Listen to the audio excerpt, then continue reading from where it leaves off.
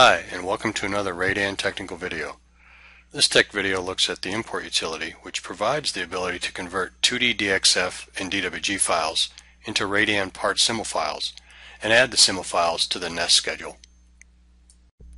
If you have part files that are in DXF or DWG format, they must be converted to symbol files for the parts to be added to the nest schedule.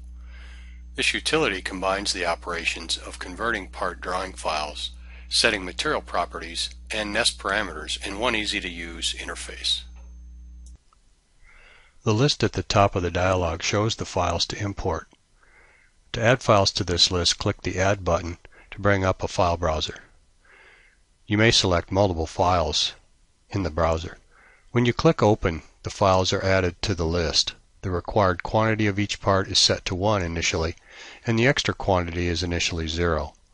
The material and other properties are set to defaults.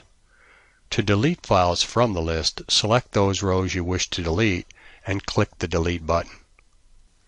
Let's try this in Radan. From the Parts List tab in the Project Schedule Splitter window at the bottom of the screen, you can find the Import Utilities icon, which brings up the Import Parts dialog.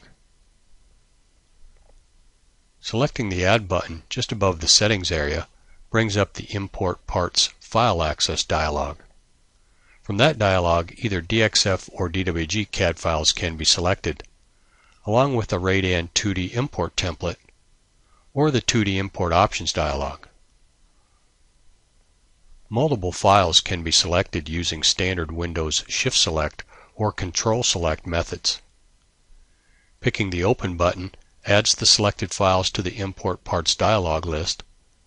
Selecting any of the added files in the list and selecting the Delete button will remove the CAD file from the list.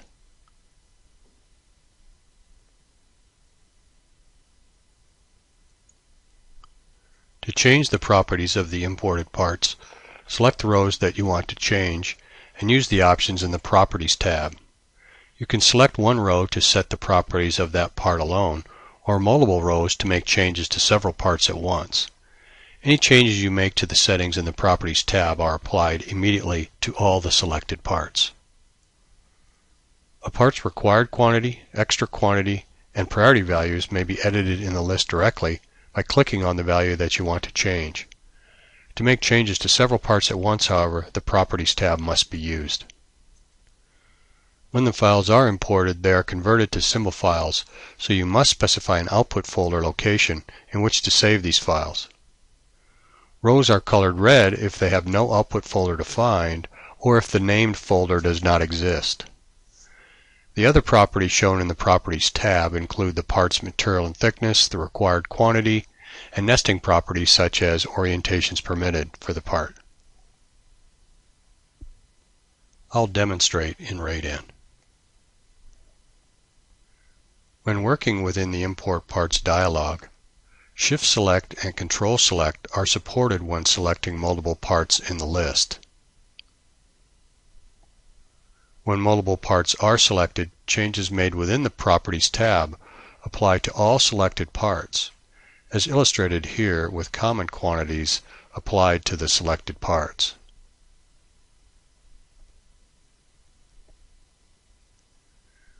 You can double-click and edit certain fields in the list directly, including required and extra quantities and priority values. If an output folder has been selected or a default folder saved, the part list items stay red until the output folder is defined for each part in the list.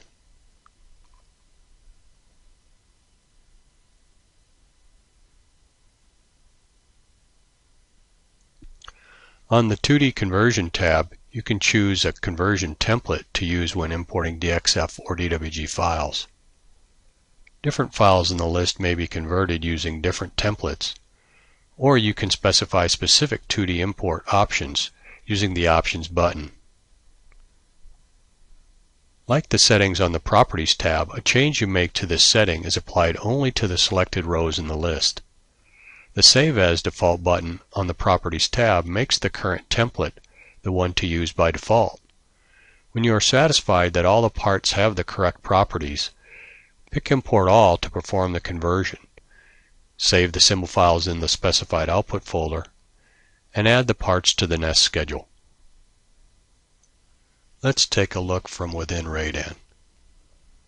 Similar to the Options button available in the Open Drawing dialog we just mentioned, the ToD Conversions tab also gives access to the list of ToD conversion templates, as well as the ToD Import Options dialog for setting options or defining templates.